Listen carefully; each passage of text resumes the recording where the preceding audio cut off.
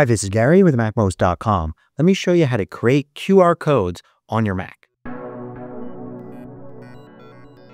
Now, since I last talked about making QR codes on your Mac, Apple's actually updated the shortcut action that does this to give you more options. So let's take a look. So you can create QR codes on your Mac using the Shortcuts app. I'm going to create a new shortcut here by clicking the plus button, and I'm going to give it a title. Now, creating QR codes in Shortcuts means that you could do it completely on your Mac. You're not using any website service, and you're getting a QR code that goes directly to the URL, not going through some other site.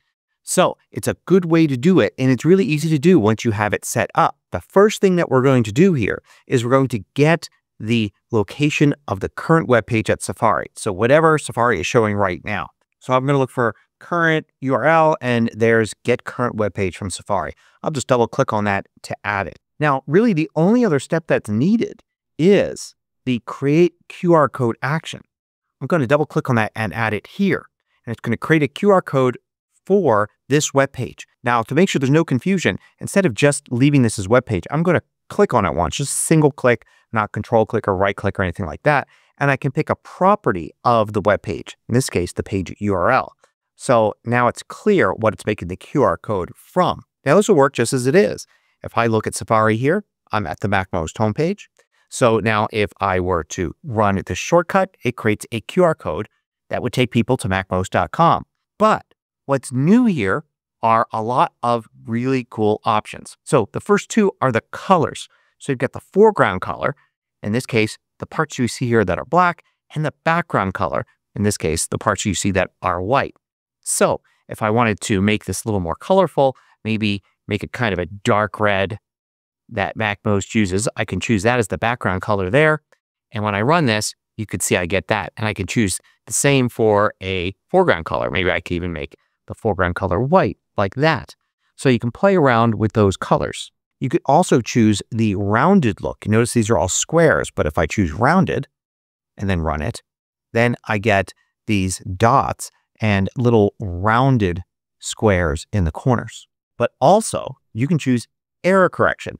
Now, you may think this is just a way to make more robust QR codes, and that's what it is. The difference between low and medium is that low error correction means that if, say, the piece of paper it's printed on is partially ripped, or it's wrinkled, or maybe there's poor lighting conditions, that it's less likely to be able to get the URL, whereas medium is a little bit better.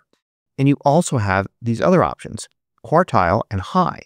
So if we do quartile, we get a QR code that looks like that. And if we do high, we get a QR code that looks like that, that has this square in the middle of it. And the thing about the square in the middle of it is people like to put images in there, like logos or some text or whatever. So you could take this graphic here, you can control click on it and quick look it. And from here, you can open in preview, you could share it or something else, or you could simply put a copy to clipboard action here at the end. And now when this runs, it still runs, it gives you the output here in Shortcuts, but this has also been copied to the clipboard. So like now in Pages, if I'm making a sign, I could just Command V to paste, and it pastes it in, and I can resize it like I want. If you find these videos valuable, consider joining the more than 2,000 others that support MACMOST through Patreon. You get exclusive content, course discounts, and more. You can read about it at MACMOST.com/Patreon. And then here in Pages, I can maybe put an image here over the center part. Or if I'm bringing it into a graphics app like Pixelmator Pro or Photoshop, I can work on whatever I want to be in the middle. But it's actually not that hard to do that in Shortcuts as well. You could just have the shortcut add the graphic. It's actually fairly simple because there is an action for that. So look for overlay, and you've got overlay image. Just add this to the end. Actually, I'm going to add it before it copies it to the clipboard. And now it's going to take an image. So what I want to do is I want to get a file, and I'll use the file action here, and I have to assign a file. I actually have put a simple square small graphic with a logo here as a file. So now I can actually click here and then go to the desktop and select that. So now it gets that.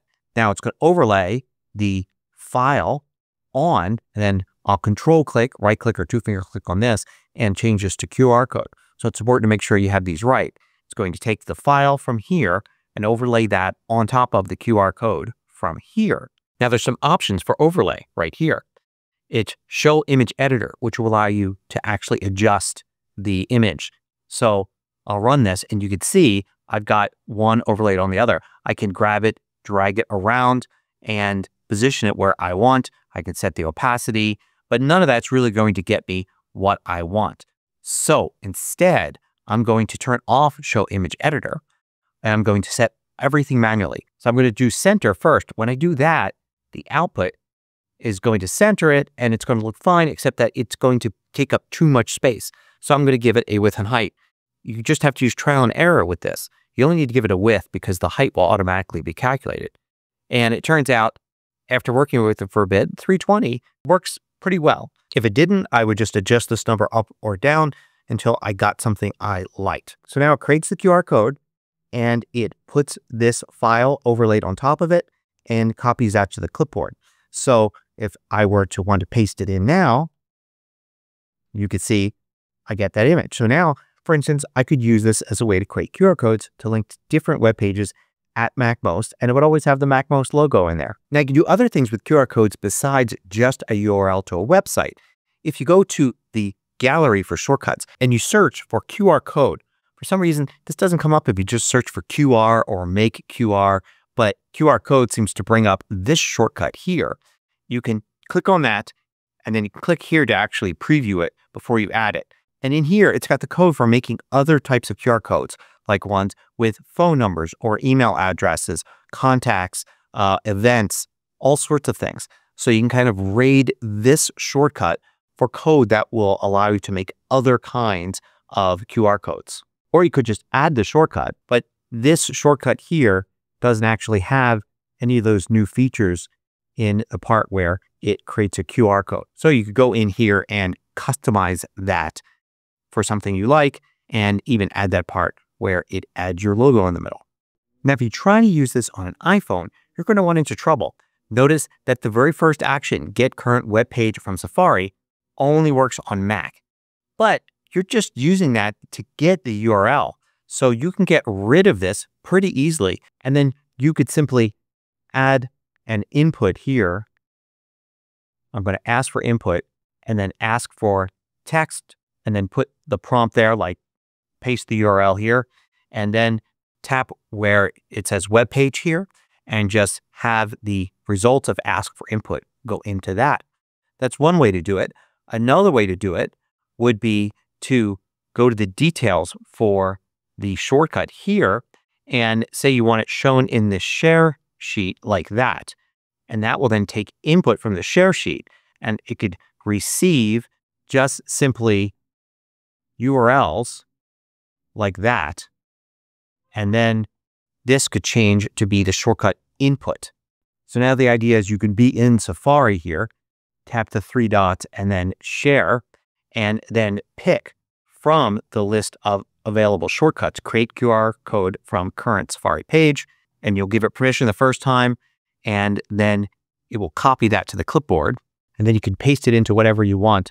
Here, I'm just going to paste it into Notes so you could see it. So the shortcut's going to look a little bit different here if you want it to work on the iPhone or iPad, but you could then use this same shortcut on the Mac. You just have to use it by sharing out the URL and triggering the shortcut instead of the much easier just running it any way you like on the Mac. So this makes it super easy to make good-looking QR codes without having to rely on some site or service. Hope you found this useful. Thanks for watching. If you liked this video, click the thumbs up button below to let me know. I publish new tutorials each weekday. Hit the subscribe button so you don't miss out.